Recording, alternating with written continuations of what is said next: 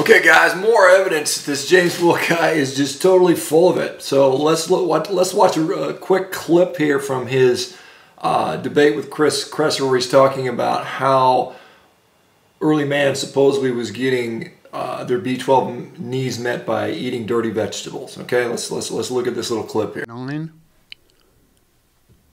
The vegetables were eaten without being carefully washed. Thus, strict vegetarians who do not practice hand washing or vegetable cleaning may be untroubled by vitamin B12 deficiency. Okay, he is reading and taking a quote from this study I have behind me. It's called Vitamin B12 Plant Sources Requirements and Assay, done by Victor Herbert, MD, JD, and this was done in 1988.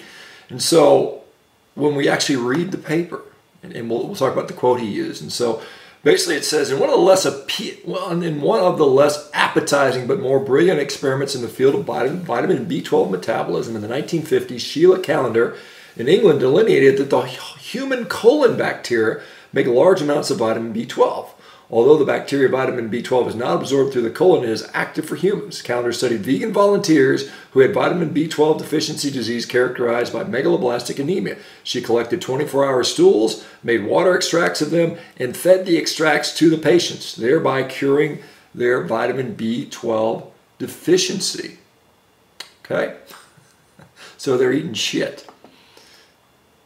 And so this is, you remember what James said. He said something, the vegetables were eaten without being carefully washed, and the amount of retained vitamin B12 from the soil was adequate to prevent vitamin B12 deficiency. If you actually read the whole statement in that paper, it would go like this. The fact that stool vitamin B12 can be important in human vitamin B12 economy was delineated by James Halstead, working with Iranian vegans who did not get vitamin B12 deficiency. It was difficult to understand why these people who were strict vegetarians, vegans, for religious reasons, did not get vitamin B12 deficiency. Halston went to Iran and found that they grew their vegetables in night soil, human manure. The vegetables were eaten without being carefully washed, and the amount of retained B12 from the manure-rich soil was adequate to prevent B12 deficiency. Thus, strict vegetarians who do not practice thorough hand washing or vegetable cleaning may be untroubled by vitamin B12 deficiency. And so James is saying that as long as ancient man was eating human shit, you know, and they weren't remember, they weren't planting crops 50,000 years ago. They take a shit and eat it like a monkey, like a gorilla, right? These gorillas that engage in coprophagia. If they're in India or somewhere eating filthy water that cattle have shit in, you know, maybe that's where they're getting their vitamin D, or vitamin B12 rather. But to suggest that that was a normal course of action for human beings when there wasn't domesticated cows shitting in streams all over the place, there weren't humans shitting in streams, people weren't eating their own shit.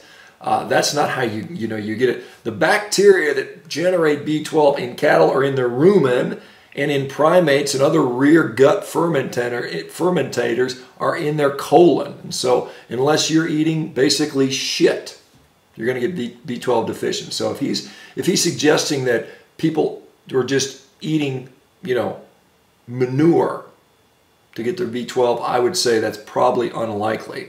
I find steak very appealing. I don't find shit very appealing to eat. Maybe vegans do. I don't know. So anyway, guy is completely full of it. He doesn't even read the whole quote. You know, this is how deceptive he is. All right, guys, have a good day.